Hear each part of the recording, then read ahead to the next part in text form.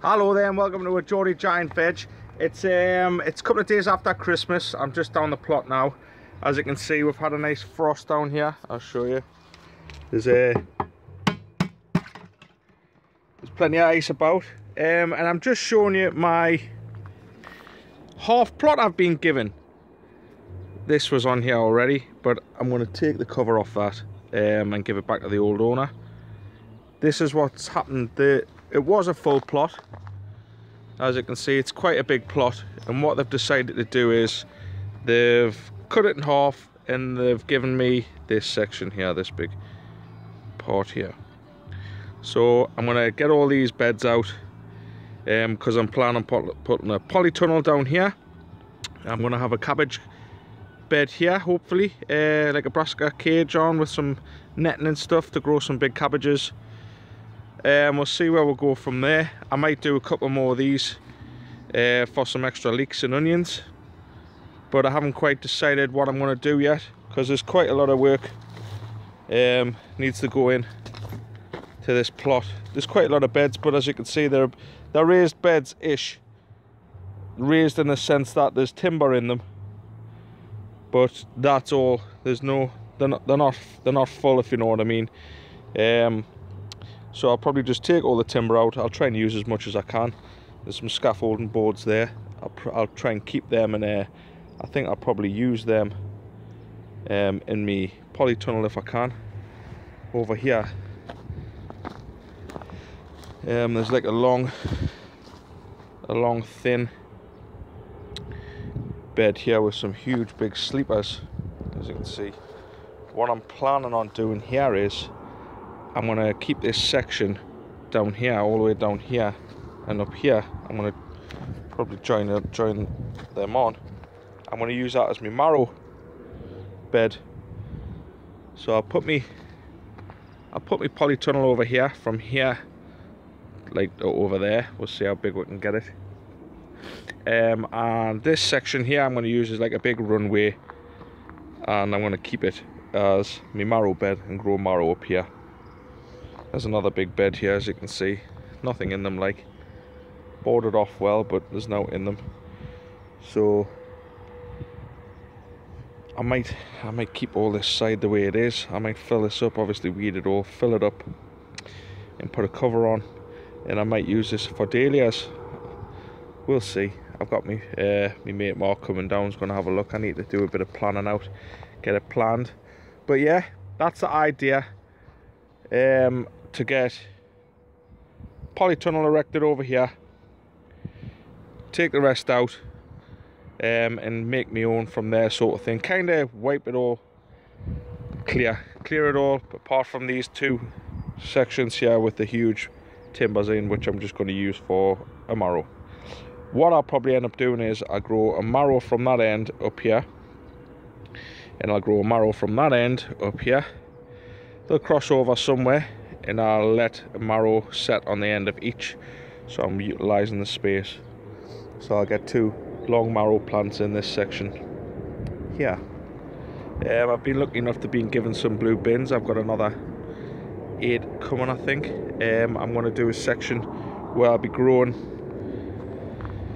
some carrots in them, hopefully, if I get sorted out. Yeah, so wish us luck. There's a lot of work going on here. Beautiful day, like. Sorry about the sunshine there, but yeah, it's a beautiful day. This is I'm right next door to the old plot I had. There's where I had the dahlias last year, and there's the other beds. I've given them all a big dig over for the guy whose it is. I've got one more to do there. Done all the rest. Well, he's done some of them actually, which is very nice of him. Yeah, so there's a lot going on. Stay posted. I'll keep you all informed of what's going on, and I'll gradually show you how things are progressing. I'll come down and I'll take videos and I'll show you what's going on. But at the moment, I've got myself an allotment which I'm over the moon with. I've finally got something I can spend my own money on and get it nice the way I would like it. So yeah, I'm over the moon. Thanks for watching. I'll show you an update later on of what's gone on. Well, about 20 minutes, half an hour into starting, I've gotten a load of timbers out. I've started on this bed. Here I've been ripping out the frame and stuff like that, and disaster has struck. My bloody spade snapped. My new spade, I've only had it about 3 months. So yes, I'm screwed now. I've got the heavy hammer, like I'll be able to knock the rest of the frames out. Yeah, but unfortunately I don't think I'll be able to do any more digging today. Well, definitely won't be able to do any more digging today. So what I'll do is I'll get the rest of the frames out. Hopefully, if I can get them out, I might be able to use a fork to help us prise them out. I've got a hammer and stuff in the van, and I'll get it cleared, ready, so I can start putting down the weed suppressant. I get that down, and then I can look at building a frame for the polytunnel. I might put a greenhouse on here yet. I'm not sure. I'll see how much room I've got. It's not a very big plot. I did want a full plot. I would have took the full plot on and done my own thing. As you can see, he had a greenhouse there, and all the heavy winds have just completely smashed his greenhouse. I've been all around picking up all the glass. I've put them in these buckets. There was just, as you can see, it's on a bit of a skew whiff, bit of a slant there. The whole greenhouse was destroyed basically. All these heavy winds caused nothing but havoc. But yeah, this is the polytunnel the guy's got here already on his half of the plot, and he's got a couple of other little polytunnels that all need sorting out really. But yeah, I wish I'd had a full plot so I could just do my own thing and I don't have to worry about other people being on the plot and standing on their toes, sort of thing. I know it might sound weird, but a lot of people are a bit finicky, can be a bit whingy on allotments. I mean, the guy who's got this side isn't like that. He's spot on. He's a nice bloke. The same with Basil, the guy who used to let me use his. I think he might let me use a bit more of his actually, because I've got a bit more to do. So even though I'm a bit stuck for space on my new plot, Basil will probably let me use some of his as well, because his is a massive plot. For two big full plots came up on our site. As you can see, I'll scan over there. It's not a very big site. I don't know how many's on here altogether. I think it's only about 12 or 15 plots altogether. And there's, like, I've been on the waiting list for a good 5 years now, and two old gentlemen decided to pack in theirs. So what they did was they split their two full plots into 4 half plots, so they can try and satisfy the list a bit better to get other people on who are interested in growing. And I wanted a full plot, but they decided to take them and cut them in half and give them as halves. So as I was pondering over which one to take, the gentleman on this plot I'm on now said that he is going to give up half of his plot as well. So as I'm friends with him and stuff like that, I said, well, I'll take over your half, the half of your plot, so I don't have to keep moving all my stuff over there. I'm right next door to where I was, so yeah. And if you can't tell, I'm not very well. I've had a bit of a cold over Christmas, as well as working like I've been grafting still like an idiot. It is the 28th of December now. It's only, sorry about that, camera cut off. Yeah, it's the 28th of December now, so the new year's coming soon. I've got all my onions started. I've got my show onions started. I've got my leeks in the greenhouse. I'll take a little video of that when I get back. I'll show you. That'll be the next little segment of video I'll put on.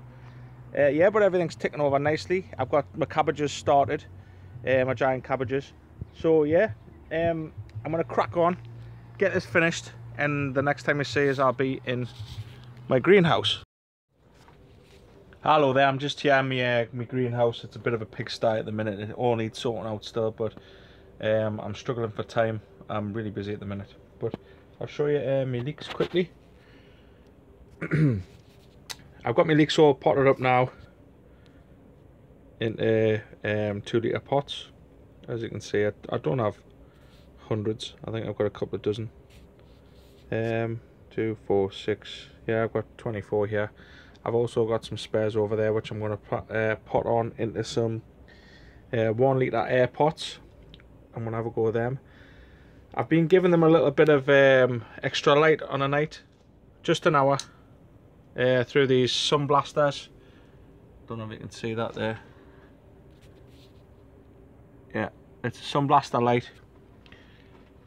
It's basically a T5 sun blaster light from exhibitiongarden.com, and it gives it a little bit of extra light because they're struggling a bit and it's quite cold in here. I've got a little thermostat here, so as soon as the